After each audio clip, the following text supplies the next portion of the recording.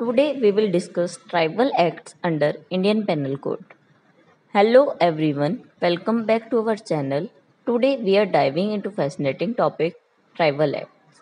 But wait, what exactly are tribal acts? Don't worry, we will break it down for you. In this video, we will explore what they mean and why they matter in our legal system. So let's jump right in. Now we will understand the meaning of tribal acts. Tribal acts are also called petty offences. These are the small things that break the law but don't cause big harm to others or society. They are like little rule breakings such as small thefts or minor damage to property. But how are they different from serious crimes? Let's know about it. Let's know the difference between tribal acts and the serious crimes. The main difference is the impact they have. Tribal acts are not dangerous and don't pose big threats to safety. Serious crimes like murder and robbery are much more harmful and scary. Both are against the law, but they have different punishment based on how bad they are. Now, why care about tribal acts? You might wonder why even bother with small offenses when there are bigger crimes to handle.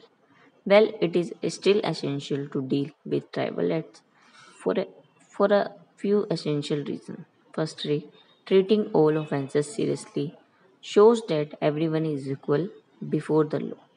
It keeps our society fair and just for everyone. Now we will have some legal provision and the Evidence Act in our legal system. If someone is accused of a tribal act, they have to prove their case falls under specific exceptions in the law. This rule is in the Evidence Act, which helps to figure out who has to prove what in a case. To prove what in a case.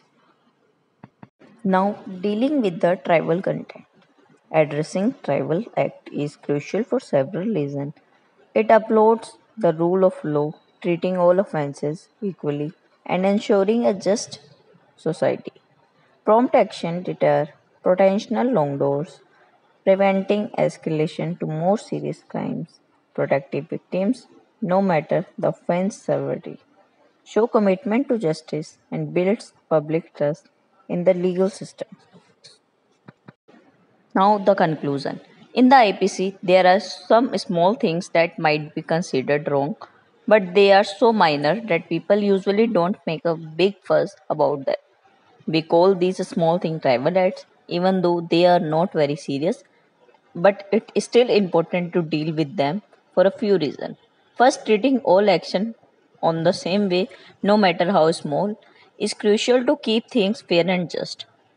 It means that everyone, no matter who they are, should follow the same rules and face the same consequences if they break the law. Second, dealing with the tribal acts help to prevent bigger problems, even though these things may seem tiny. If we ignore them, they could lead to the more significant issue later on. By addressing them early, we show that we can take the law seriously and discourage others from breaking it. Also, when someone is harmed, even in a small way, it's essential to make sure that they get justice. It is show that we care about the well-being of individual and want to protect their rights. This builds trust in the legal system and ensure that everyone is treated fairly.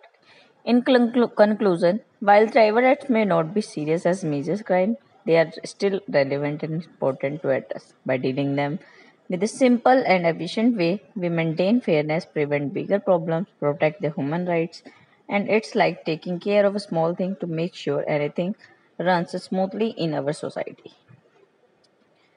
Thank, thank you for so much for watching. Don't forget to like, share, and subscribe for more easy to understand content. Video by Anjali.